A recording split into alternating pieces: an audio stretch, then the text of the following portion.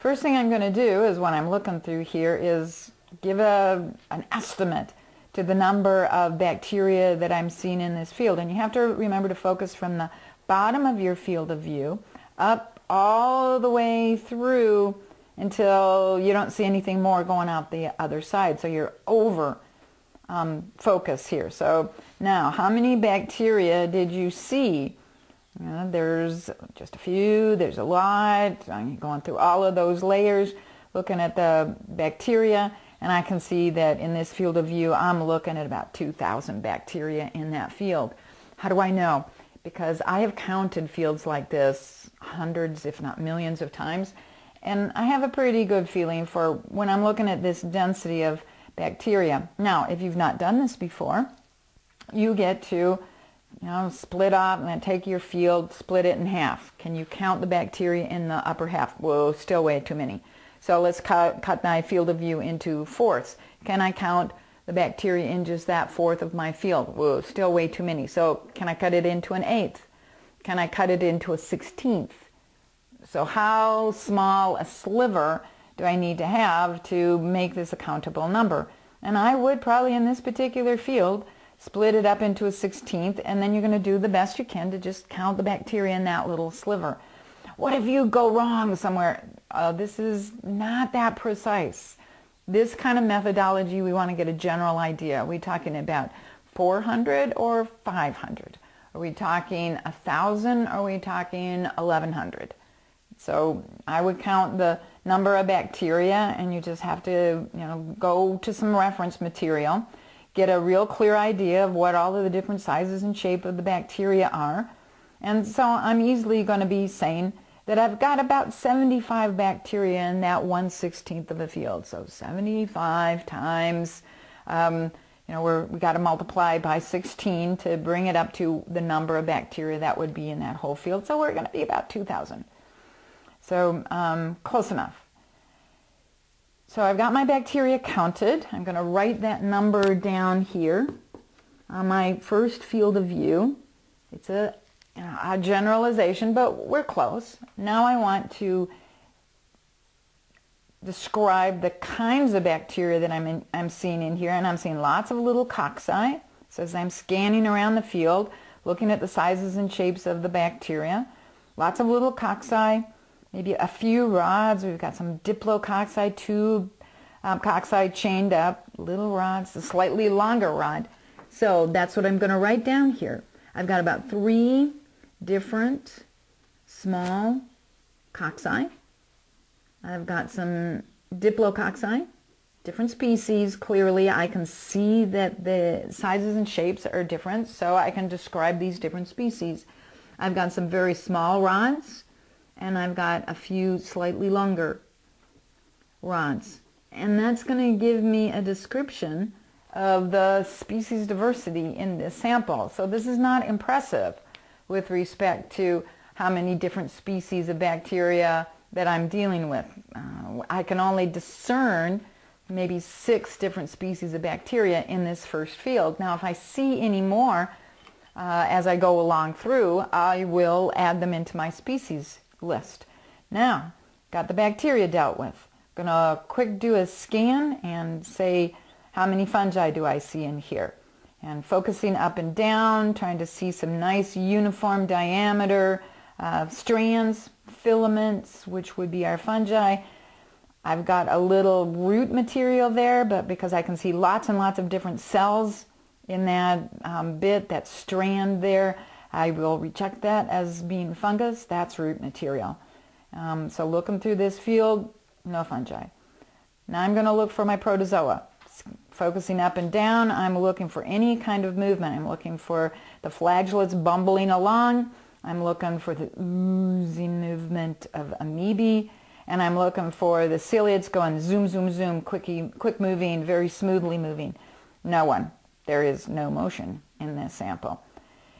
So no protozoa, and I will record that in my information. So no fungi, no protozoa, and I can see there are no nematodes in here. So there we are. We're done with that field. How long did that take me? Well, I took longer explaining what I'm doing than it actually took me to estimate or determine what biology was in the sample. So moving on to my next field. Now, I recommend that you take your eyeballs off your microscope and look at your slide and move to your next field so that you're not biasing. If you keep looking through here and you move your microscope, your slide along, looking at different parts of your sample, you can bias this because you go, ooh, what is that cool thing? What am I seeing? If you do that, you can't really count that field. You can have some fun looking at those organisms, but you really can't count it as randomly sampling from your sample on your slide. So I move this randomly to the next field, and I'm going to go through the same process. How many bacteria here? Well, there's a few less in this picture, but I've got more clumps. So I can see I've got really good aggregates in here, and I might count each one of those aggregates as being more or less about 100 bacteria. This size aggregate, what's the number of bacteria? Well, count them. Take a look at one of your aggregates and all the little grainy things in that aggregate, count it as bacteria. So what's the typical number of bacteria you have per aggregate that you're looking at? So, you know, I'm going 100 because I've sat down and counted these things in the past, and I know this size aggregate, and I can quickly verify it just by counting one of these little aggregates, and I'm up there about 100. So there's an aggregate 1, 2, 3, 4, 5, 6, 7, 8, 9, 10, 11, 12, 13. I've got about 14 aggregates, so 1,400 bacteria plus the background. So way fewer bacteria in that, just free in the sample.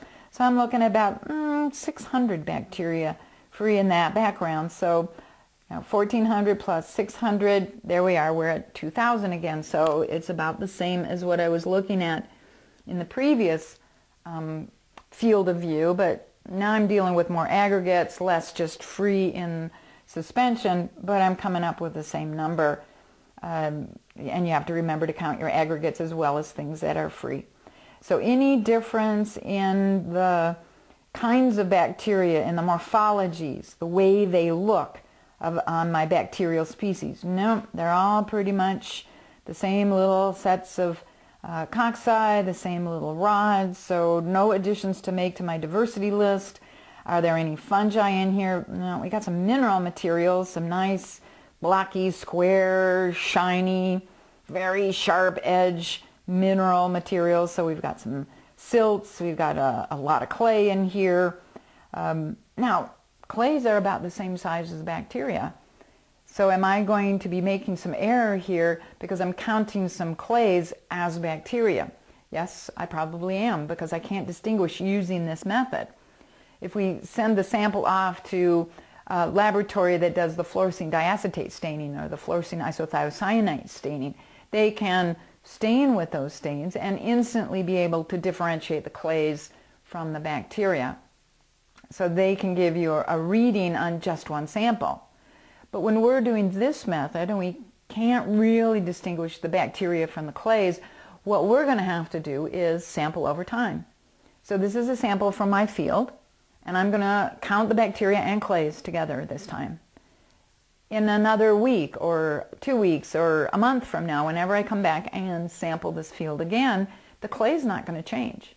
I still have that same clay background. It's not going anywhere. It hasn't changed in, several thousand years.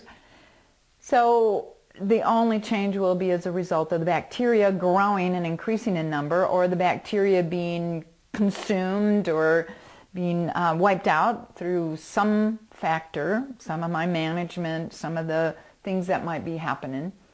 So they might be fewer in number, and I'll be able to pick that up in comparison to what I started out with here.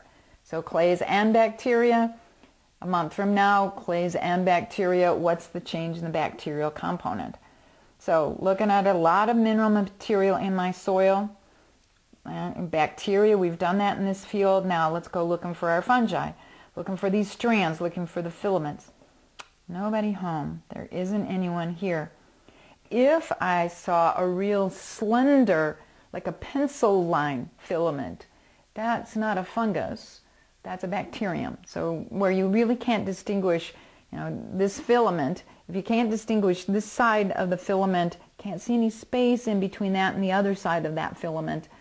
That's an actinobacteria, and that needs to be written down in your bacterial species list, that you've got actinos. And I usually write it down as the number of strands of actinobacteria. Then I distinguish from the fungi, if I can actually do diameter on the fungi. What is that diameter? Well, people often say, then you're going to have an ocular micrometer. You're going to have some way of measuring how wide that fungal filament is. Well, you've got a built-in scale here, because the smallest bacteria are 1 micrometer. So go find one of your smallest bacteria and you go, okay, that's a micrometer. And how many of those little bacteria could I line up in my fungal filament to get from one side to the other? And if your answer is I can line up 4 bacteria mentally, get them in there, then you've got a fungal filament that is 4 micrometers wide. If it's 3.5, if it's 2. So there's your built-in scale of measurement when you're looking at these things. But in this particular field, no fungi. Any protozoa. Nothing's moving in here. So yeah, we are early springtime. The bacteria are clearly growing, having a grand old time, but maybe nobody else has woken up yet this springtime. Maybe the roots haven't started putting out any exudates. The soil is only recently thawed, perhaps. And so we don't have a lot of activity. No protozoa, no nematodes. So let's make sure that we get that written down on our score sheet, and we move on to the next field. On to our next field. Oh, now we have a fungal hypha in here. So looking at my bacteria, that really hasn't changed, but now I have a very nice fungal strand over up here in the corner. So now I'm going to say 1 fungal strand, what's the diameter and what's the color? We've got some nice cross walls in here. We actually have 2 fungal strands in here. So my fungal strand, let's find my little bacteria. There's a 1 micrometer bacterium. How many can go through there? Yeah, we're about 3.5. And we've got cross walls, and it's got a nice brown color. So now I will put down 3.5 micrometers, and I will write down brown. So that tells me, is that a good guy fungus or is that a bad guy fungus? I've got cross walls, so I'm going to make sure to record that as well. I know this has to be a Basidiomycete. This is one of the best fungi that we can be dealing with in our soils. So yay, we've got at least some good fungi in here. Now my other strand of fungal hypha, about the center of the field, is much narrower, but at least it's tan in color. So I'm going to write down 2.0 micrometers clear. Now that could be a disease-causing fungus. So that's not so good. But I've got that really good fungus. Do I have enough fungal biomass, good guy fungal biomass in this sample, in this soil, that I don't have to worry about disease, even though maybe we've got some present? And that's where we've got to finish looking at the whole sample. If this is the only good guy fungus in here, we've got a bad guy fungus. Now who's going to win when it actually comes to your crop growing? This is a real toss-up. If these are the only fungi that I end up seeing in here, I'm going to be worried. I know then that I have to do something to fix that biology in that field if I really want to get away from the weeds, if I want to prevent any disease from getting into that soil and causing damage to my crop. So we need to look at the rest of the sample. And now we're going to move on to our next field. Now I've gotten to the bottom of the cover slip here, so I'm just going to go over, move my microscope to the left a little bit, or move the stage to the right a little bit. And now I'm ready to look at my next field. So you can see how fast this actually gets to be. You don't have to spend oodles and oodles of time looking at every single piece of organic matter. Your eye really wants to be looking for those lines, the fungi. You want to be looking for movement, which are the protozoa. It's kind of boring looking at soil, maybe when early springtime, but you need to know where you started from.